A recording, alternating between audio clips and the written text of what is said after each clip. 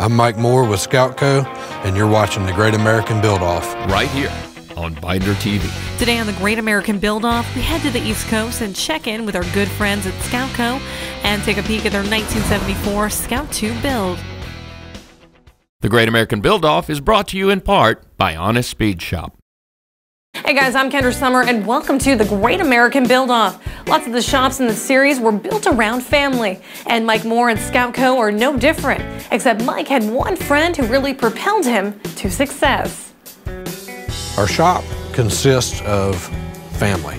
My grandfather had started a trucking company, or bought a trucking company in the 30s, and ran predominantly international or greatly international trucks on up in through the 70s. The trucking company wrapped about 10 years ago, so looking for new opportunities, Mike and his wife Jennifer started a vinyl graphics company, and that's when Moore's Scout loving friend gave them incentive to change career paths. The way Scoutco started was sort of by accident. I had one persistent acquaintance who would call me twice a year and say, "Will you put floors in my Scout?" So we took that Scout in my spare time. It evolved into a frame-up restoration. And his first resto not only jump-started Scoutco, but it also gave his husband and wife team a chance to turn into co-workers. It's actually one of our dates. It was him coming over and plowing snow in my parents' driveway, so we were out there doing that in the Scout. So not until I really met him was I a truck person again. Working with Jennifer has been a blessing. She can do a lot more than she thinks she can to enable us to be able to focus on what we're good at and what we enjoy doing here in the shop.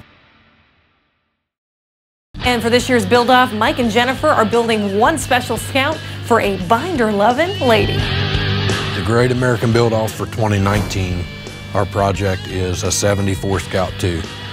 This is actually the second project from the same household. We did a little bit of work on a Scout for a customer a few years back. I think his wife fell in love with it when he got it home, so this one's for her. The team's confidence is riding high with this build, but at first glance, it may not stand out from the crowd.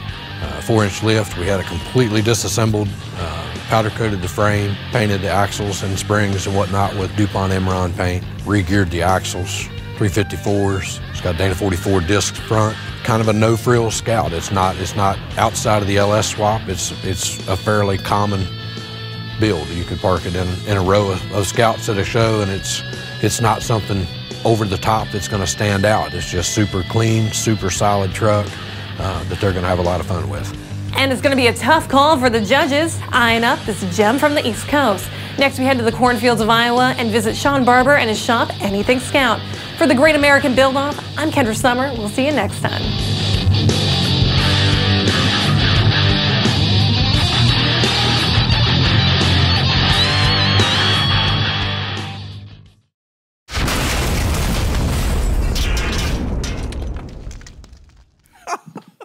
Oh, for Pete's sakes, Kendra.